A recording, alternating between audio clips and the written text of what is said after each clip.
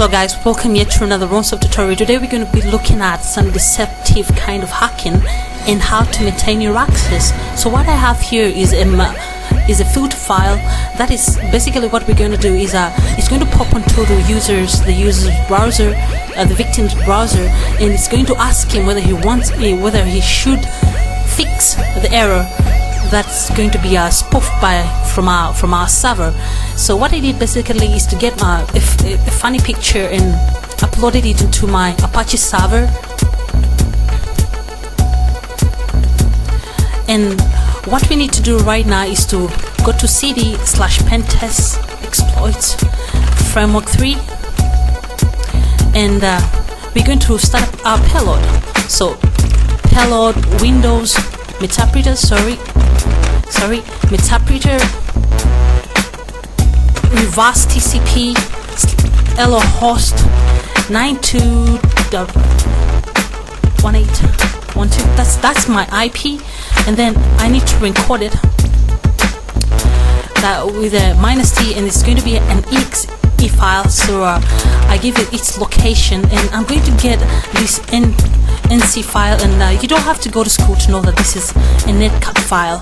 So I'm going to use netcat to encode it with my payload. So the problem now that I have to do is that I don't have to get a suspicious name like Evil Hacker or maybe anything that is suspicious. I prefer to use something like Microsoft Fix Updated EXE, and I use Shikataganier to fire up my payload, and I've given it an iteration of 5 times. I have to now take care of the filter file that we first saw from the very beginning, and that is a blind.ef. So it's done, and I need to start up my MSF console. As that's done, let me go to etcap -f,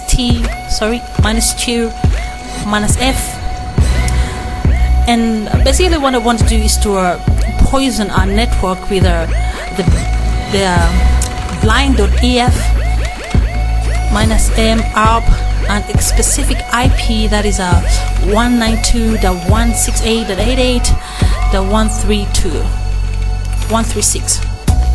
That's our victims. So I use exploit multi-handler. I set my payload to Windows metsvc/reverse TCP. Set my localhost 192.168.88.128. I set my local port 444 so that I can get back the shell spawn via this port. So I start up my exploit.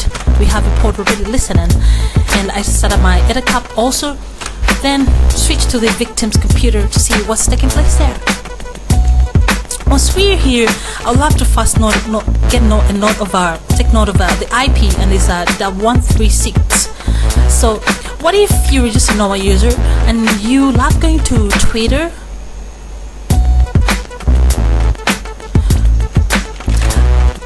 Even just as you start up your browser, immediately the hacker starts picking up information from your computer. So we can go to twitter.com, maybe facebook.com, and bingo, look what we see.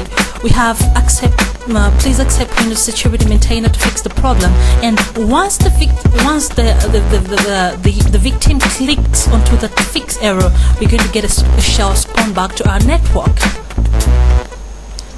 So how about we try it? We click, bingo, and there you may think that maybe it's trying to fix. So with that, back to the victim's the hacker's computer. He already has a shell, and he can view the current directory. He's already into your computer, and he can check out for the system info. You're working on a Windows XP Service Pack 3. He can get the current process ID, and he can get he can watch your route, he can figure out a way he can attach himself into the network or play with the route itself, and he can get the current user ID, of which is anonymous/user. And all of this said, mostly we can have all the available privileges that are available onto the system. But the most interesting thing about hacking is not just getting in, it's getting in and maintaining. There is a very wonderful backdoor called metsvc service. What we can do is you just type run metsvc and it's successfully uploaded. Please watch the next tutorial for more.